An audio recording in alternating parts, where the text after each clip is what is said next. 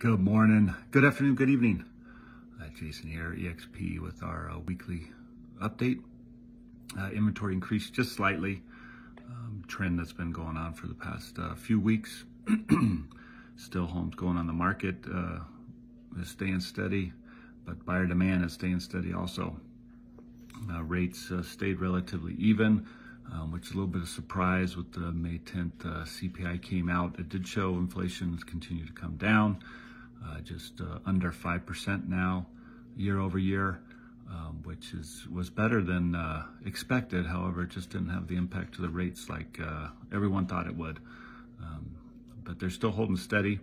It's gone up a little bit this week, but definitely reach out to me with questions, or your mortgage, your bank, whoever does your lending, to confirm those rates.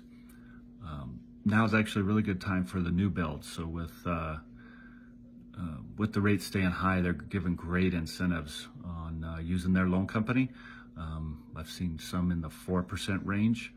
So if you have questions on that, let me know. Always good to have a agent on your side with new builds. Their contracts are different than any contracts you use on the resale side. They're not commission approved, they're builder approved. So they're all in the builder's favor. So you definitely want to have an experienced agent like me on your side. So reach out, any questions there. I'm here to help however needed. Have a great week.